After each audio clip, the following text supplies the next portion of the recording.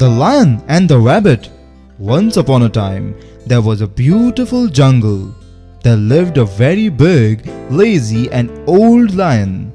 Being the king of the jungle, the lion called all the animals and ordered them, "Every day, one of you should come by yourself as my prey. Otherwise, I will destroy the whole jungle."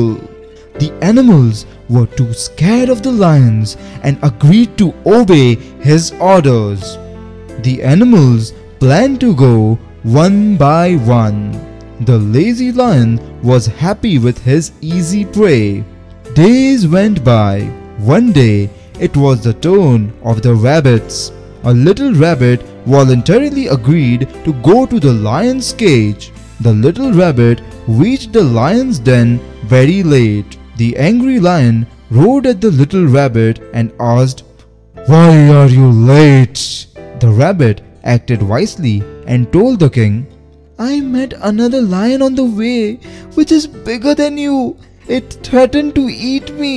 The lion angrily asked the rabbit, "Do you know where he lives?" The rabbit replied, "Yes," and asked the king to follow him. The rabbit took him to a nearby well and asked the lion to look into the well.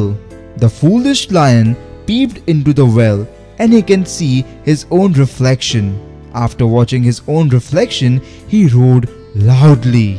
Hearing the echo of his own voice, the lion got angry and jumped into the well and drowned. That was the end of the lion, and all animals lived happily in the jungle. So, the moral of the story is, wisdom is stronger than physical strength. Intelligence wins over might.